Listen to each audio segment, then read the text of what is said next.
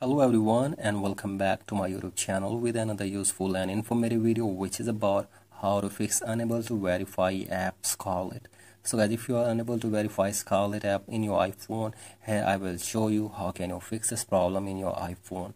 So that first of all you will have to simply open settings in your iPhone, and from here you will have to tap on screen time, and from here you will have to tap on content and privacy restrictions, and from here you will have to simply turn this off, and after this tap on iTunes and App Store purchases, and from here tap on installing apps, and from here simply click on allow. So guys, after this check if your problem is fixed or not, and after this go for the second solution, that is you will have to simply open your settings again, and from here you will have to tap on general, and from here you will have to tap on VPN and device management, and from here you will have to check if there is any connected VPN in your device. So guys, first of all disconnect it and check whether your problem is fixed or not.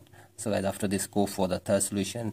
If it doesn't work, that is you will have to again open your settings, and from here you will have to tap on general, and from here you will have to tap on date and time, and from here you will have to turn this toggle on. So guys, you will have to simply turn set automatically on, and after this go back, and from here tap on transfer or reset iPhone, and from here tap on reset, and from here tap on reset network settings. So guys, give here your passcode for your iPhone and reset your network settings in your device, and after this check if your problem is fixed or not.